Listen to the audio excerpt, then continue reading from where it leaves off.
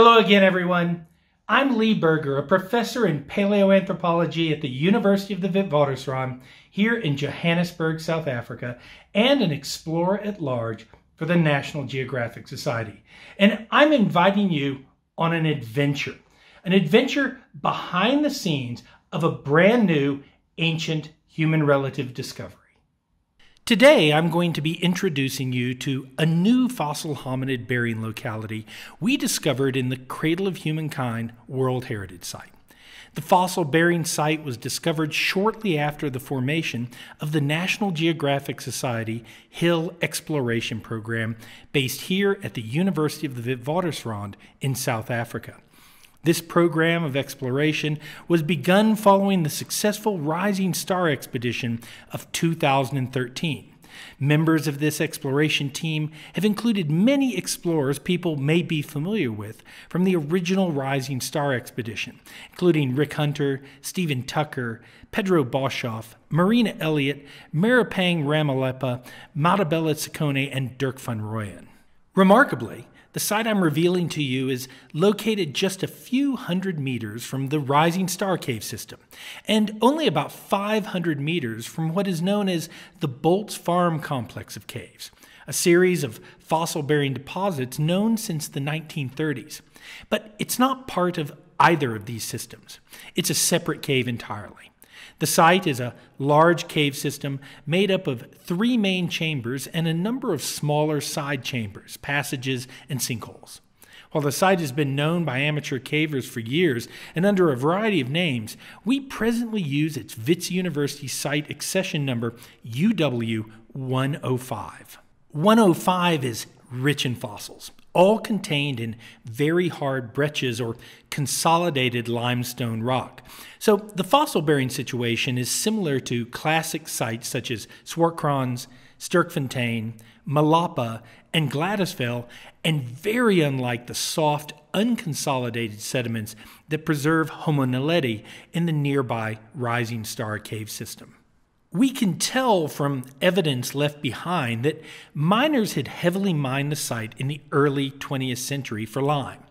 With the extensive blasting, many of the areas of the cave system are subject to collapse and are dangerous, and this has delayed plans for working in the site since its discovery.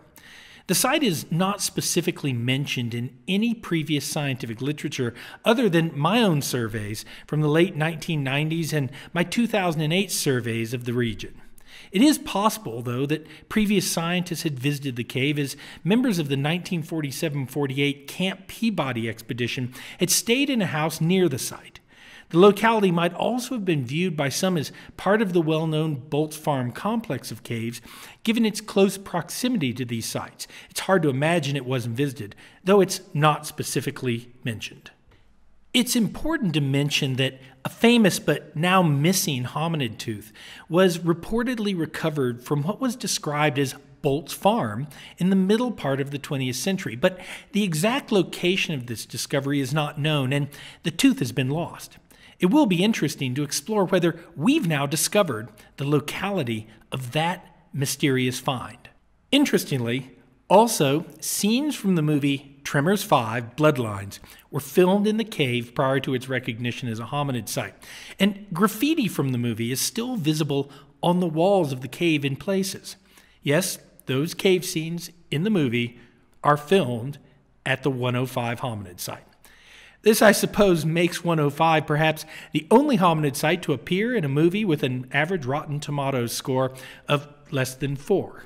The initial hominid fossil discovery was found in a loose block of breccia, just lying on the floor of the cave. It contained a partial mandible of a relatively large tooth hominid that has an erupting third molar, an erupted second molar, and the impression of a first molar that's now fallen out. As graffiti from the movie is painted on the wall directly above this locality, it's likely that dozens, if not hundreds of people had stood right next to this fossil without realizing the important discovery that lay literally at their feet. During our subsequent exploration of the fossil-bearing deposits, we found other possible hominid remains, indicating that this site may be very rich in fossil hominids. As I mentioned, there are 3 main chambers, all containing some fossils, several passages, and some large and beautiful sinkholes. We literally have just begun to explore the site's potential and are already making discoveries.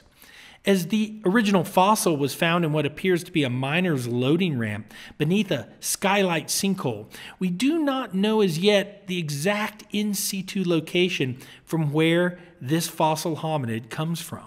Given that the site falls within the rising star property, and because we have, due to COVID, moved our fossil preparation from the main campus of the university to a series of labs built on the rising star property, we have decided to now work in the 105 site at the same time we continue working underground in the Naledi chamber of the rising star cave system and preparing fossil material from Malapa.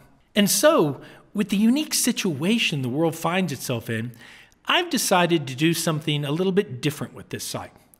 I'm going to share the entire scientific process with you as we prepare the fossils from the site, prepare the site for excavation, put in infrastructure, continue to explore the site, and attempt to establish just what hominid species are at the site and what other animals are there as well.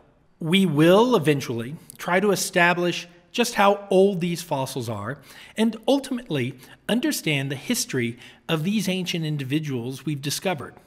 You'll join our team of South African and international scientists as we do the work in real time that will eventually reveal the history of another ancient human ancestor. So over the next weeks and months, I and others will be sharing the process with you, here on the Fossil Vault YouTube channel where this video is posted, as well as on others and my social media sites. By doing this, we hope to give you an unprecedented behind-the-scenes look at the many and varied scientific processes that go into studying and understanding a new hominid discovery. In this way, we hope to share with you an interesting and exciting scientific journey, a journey that starts with this: the partial mandible of one of the rarest sought-after objects on Earth, the fossilized remains of an ancient human relative. And so to follow this scientific adventure, subscribe to the Fossil Vault YouTube channel or follow me on Facebook or Twitter for regular updates, and let's undertake this scientific journey together, exploring an ancient human relative.